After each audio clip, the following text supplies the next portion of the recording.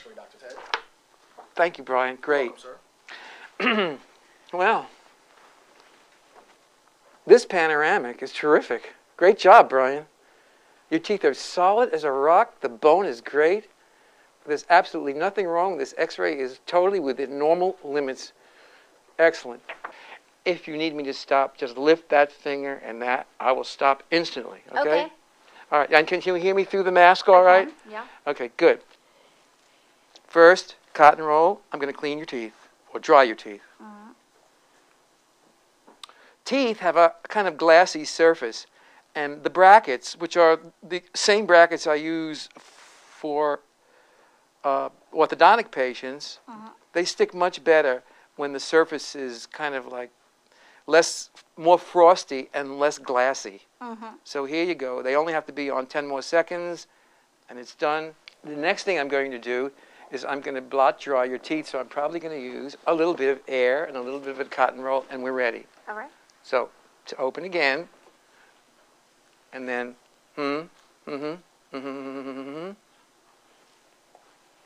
Okay, this is warm air. So tell me, I'll do it lightly because sometimes some people have their teeth are sensitive to the air. So I'll just come from afar and 3.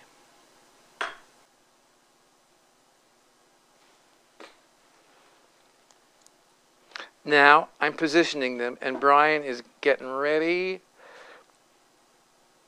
to shine a blue light on them, which makes the bracket set. I'm sorry, which makes the glue harden. Okay, bite. Show me how you bite. Now I asked you to see how you bite because I want to know where I have to place the bracket so that you don't bite them off the bottom.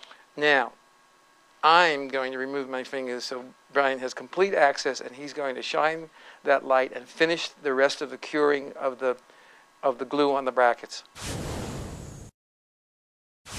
At this point, all I want to do is demonstrate to you that your brackets are truly attached and really hard. See? Okay? I'm beginning the wiring. Putting the wire around the upper back. Bob will have you bring your teeth together, bite, yeah? And then I'm leaving a little bit of slack all the way in the back. Coming around bracket number 3, taking the upper strand to bracket number 4, up around bracket number 5, and then I'm going to make the 2 strands meet in the front. The most important thing when I do this is I want to make sure that you have the maximum amount of laxity of your jaws that I can give you, and that's related to these little vertical posts. So at this point, I'm now adjusting the wire to make sure that you have the maximum I can give you without the wires coming undone. So if you will please try and move your jaw a little bit, I will be able to test that. Make the twisted part a little bit tighter. And then there's going to be looseness in the front. That's what will allow Bob to make the proper amount of wiring, to give you the maximum amount of laxity. The important thing was when you make this piggy tail, I call it a piggy tail, that you have enough loops in it so that it doesn't come undone. Tuck the wire out of the way.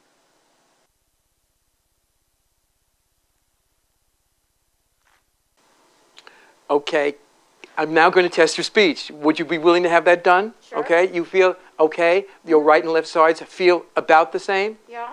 Okay, so now we want to try your speech. Now, I know this is the first time. This is like being reborn, right?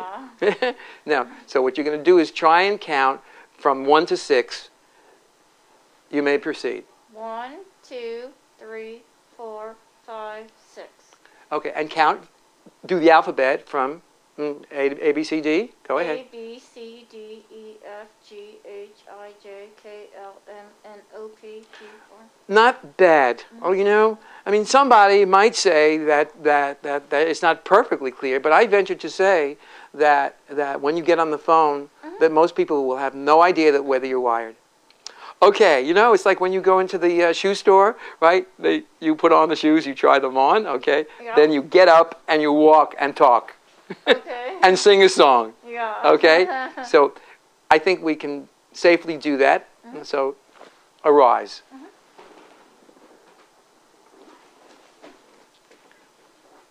All right. Now, question. Are you having a panic attack? No. Okay, that's good. That's a good first sign. Yeah. Okay, so there you have, you're speaking to your dental professionals.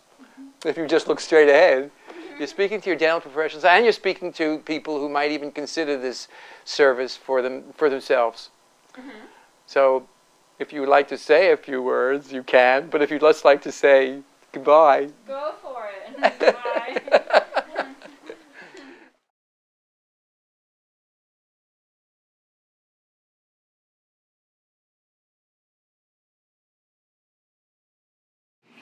Can you tell us what you think of this unexpected turn of events with Brooke becoming intolerant of the device and asking me to remove it, which I'm going to do?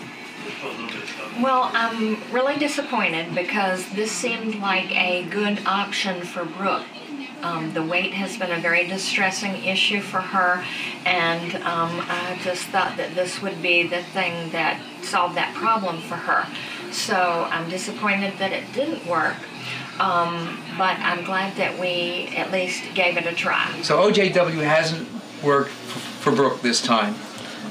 Do you think it would work for others? I do. I think it's an excellent option.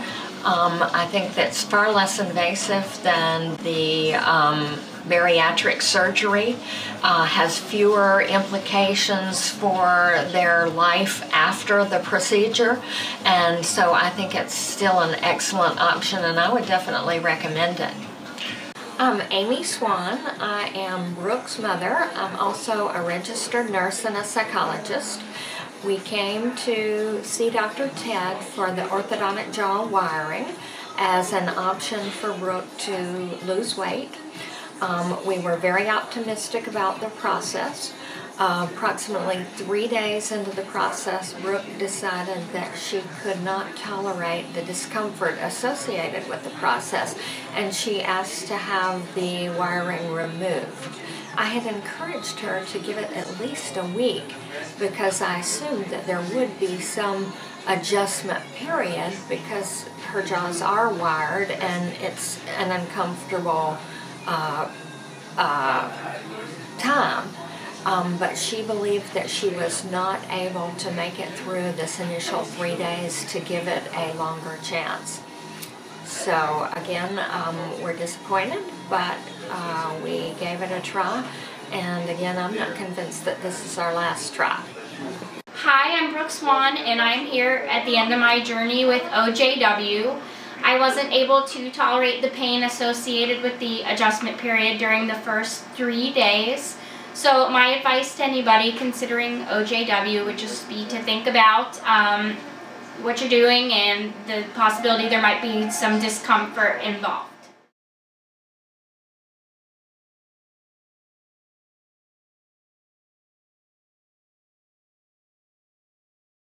Donna Darling. I wanted to introduce myself and let you know how I met Dr. Ted. I did a Google search and decided that OJW, or orthodontic jaw wiring, was going to be the right choice for me because I was dealing with emotional eating and trying to be more conscious of what I was putting in my mouth and not going through the drive-thru, and I just felt like it was the right fit for me.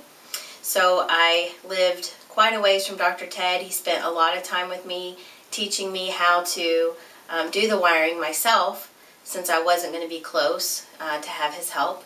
So this is what I'm doing now, is I wanted to show you how easy it is to do it yourself. These are the tools that Dr. Ted gives everyone that comes to have an appointment with him. And these are the tools I'll be using today to show you how I do it. I won't be able to talk, obviously, while I'm doing it, but But basically, the actual mechanicals of how to do it, Dr. Ted will teach you. But you'll be able to see how you can do it yourself.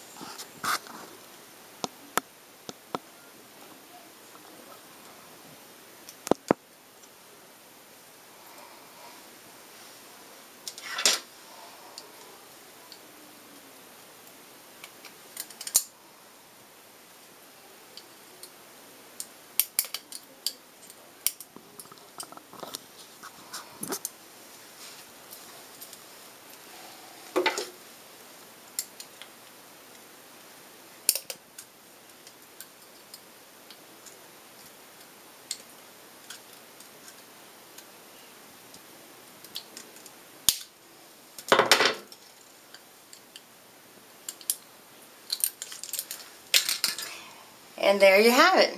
So now my jaws are done.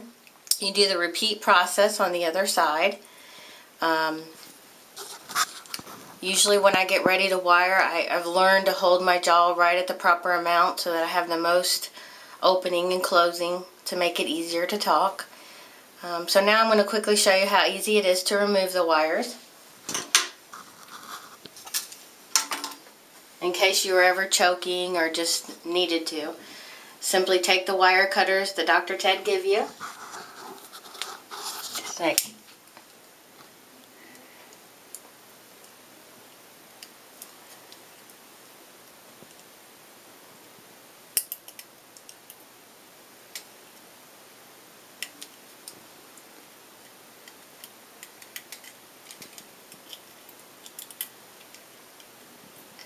make a small snip, and then you simply just unlace them. So there you have it. OJW and how easy it is to do. My experience providing OJW demonstrates that OJW is safe and effective when performed as I have presented. My experience and research have proven that the overweight and obese would welcome dental professionals as part of the healthcare team to help them regain control of their sometimes compulsive eating habits, which often lead to other serious health consequences. Keep in mind, doctors, that in OJW, you are responsible for maintaining the health of the teeth, gums, and jaw joints, while losing weight with the assistance of the OJW appliance is the patient's responsibility. Finally, even in cases where patients regain weight, they will not hold you responsible.